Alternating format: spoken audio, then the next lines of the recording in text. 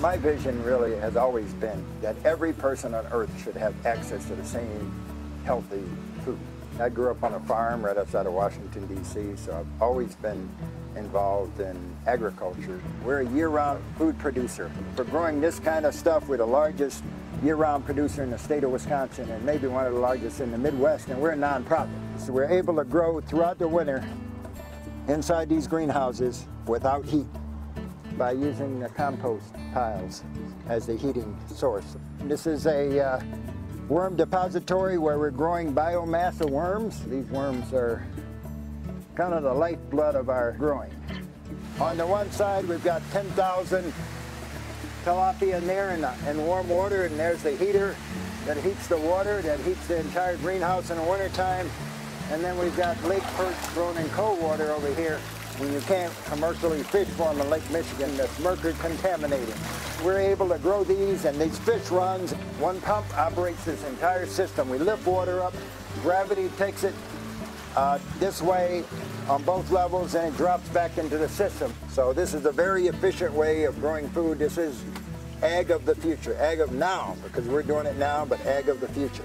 In this greenhouse, so we're taking, say, 3,000 square feet and turning it into 4,500 square feet of growing space by using vertical growing.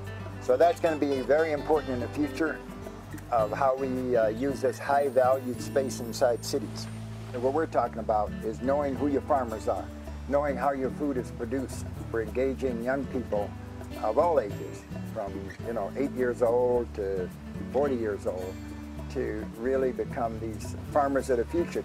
Besides a food crisis, we have an absolute health crisis that strikes the people that have the less. The first place that people cut is food in their families, because they got to pay their mortgages, they got to try to stay in their houses. So the first thing they do is cut food, which hurts people's health.